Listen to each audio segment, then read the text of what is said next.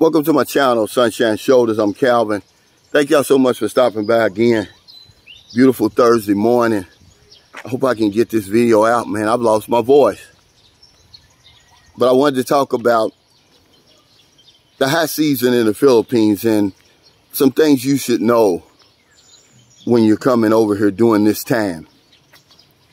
Because every week, maybe once or twice a week, I'm asked, Calvin, when's the best time to come to the Philippines? And I always tell people it's always a good time to come here. But that's not really the right answer. Because sometimes are better than others to visit.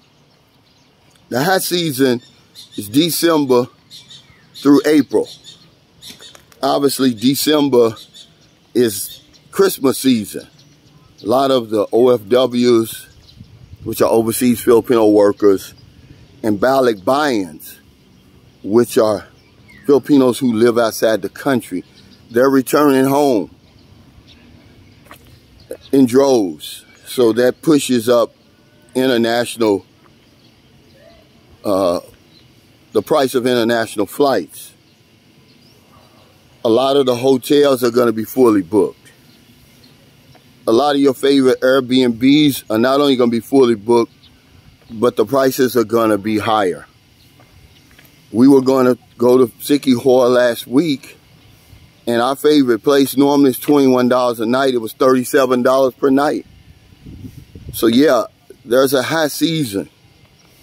And if money's a concern of yours, or you're trying to watch your budget, then it wouldn't be a good time to come because prices are going to be higher. Really across the board. You know, believe it or not, and this may sound strange to some of you who haven't been here or aren't familiar with it, but domestic tourism drives the industry. It's not foreign tourism. And, you know, numbers will simply bear that out. You know, there's 110 million people here in this country. If you just take 10% of those, you know, the richest 10%, which their money and their wealth is on par with ours. It far exceeds ours, really. That gives you 11 million people. And they're going to the same places you're going. They're staying in the same hotels you're going. That's a lot of people. So when you go to Palawan, you go to Boracay, Panglao Beach, if you're here between December and April, you're going to notice, man, the prices are more expensive. The beaches are full of people. Remember, we were just in Panglao Bahal back in March, just for a couple of days. And it was packed on the beach. But it never occurred to me because I forget that it's high season. I forget all the time that it's high season. But when you throw in March is the start of the summer here. And normally, you know, pre-pandemic, schools would be out. So when you go to these local resorts, they would be packed, certainly on Sunday.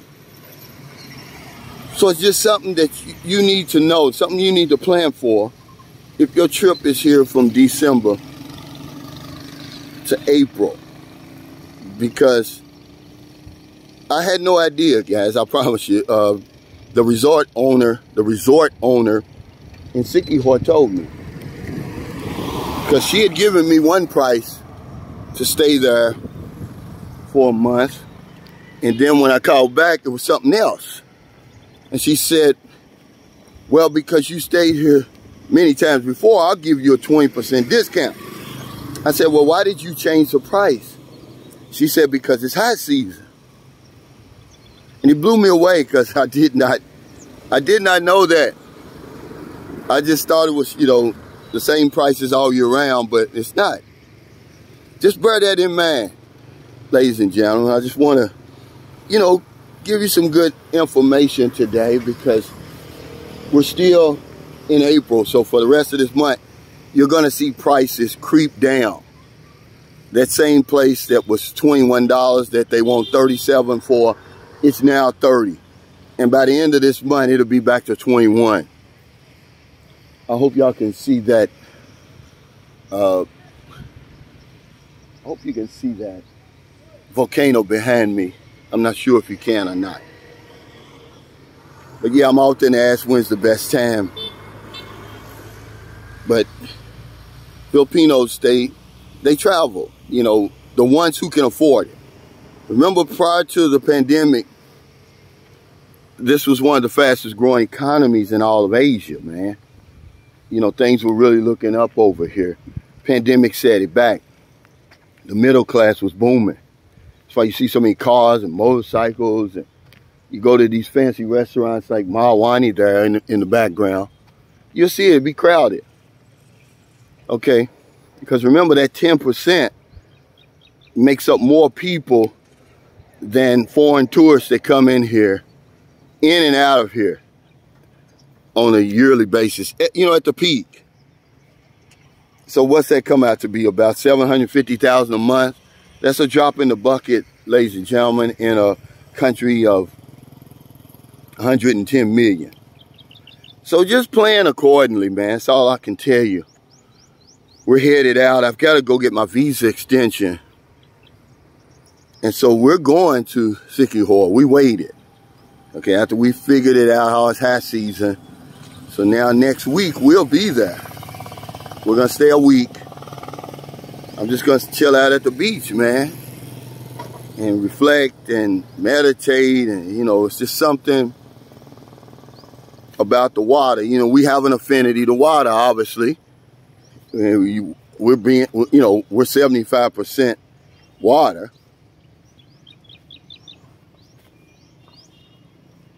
But I'm just chilling today on this beautiful Thursday morning, man. Look how quiet it is. This is one thing that people never give the Philippines enough credit for. I want y'all to see what's behind me. I don't know if I'm going to walk down there or not, but I want y'all to see this view behind me. It's beautiful. But the one thing the Philippines doesn't get enough credit for is the peace and quiet, man. The peace and serenity. It's really, really quiet here. Look. What is it? Maybe 8 o'clock. It's super hot because, and it's quiet, really quiet here. You don't hear any students. See, right behind me, I'm trying to think where it is. Over here, there's a school. Julio Ledesma High School. Because schools are out. It's so hot here right now that they had to let schools out. I don't know if they're going back tomorrow or not. That's another thing to be aware of when you're coming over here around those times. Now, when you're worrying about the weather, the best time is August through February. That's when the cooler temperatures, you know, the rainy season. But it's also the time when, if you're visiting an area that's prone to typhoons, this when those major typhoons. Now we're in El Nino, I'm sorry, I said that last time. I want y'all to look behind me. You're gonna see how brown the grass is. We haven't been getting any rain. It's droughts all around this country. You know, they've declared a state of calamity in several provinces. But it's El Nino right now. Temperatures are higher. But La Nina is coming in August. It's going to bring more rain, cooler temperatures, more storms. So be aware of that. You know, don't be stupid like me and just get on a plane and come over here, man. I did that in April, by the way. That's why, you know, when I tell people about my story and how everything was so expensive, I see now why it was. I came here smack dab in the middle of the high season. I thought it was the travel agent cheating me. It wasn't. We're in the high season in the Philippines now, so the hotels are going to be more. They're going to be fully booked. Main Buntag. It cost me $2,500 US just for 1 week here. Imagine that was my my plane ticket and 1 week in the Crown Regency. I thought I was being cheated. I wasn't. It was high season. So if you look now for tickets to come to the Philippines, if you're trying to come now, they're going to be a little higher. Okay? The best time to buy an international ticket coming to the Philippines is September. Okay, that's when the summer is over in the West, in America. So it's just a little few things I wanted to talk about. You know, it's not all the time drama. I do want to give you a tip while I'm thinking about it. If you really want to see the Philippines and all its beauty, all its glory, I would choose a couple of Filipino vloggers to follow because they travel. Fan Buntag. Good morning, Fan Buntag. I was following, I don't know the name of this vlogger. I don't want to say Mac Mall because it's not true. He was a rapper back in the day. But it's something like that.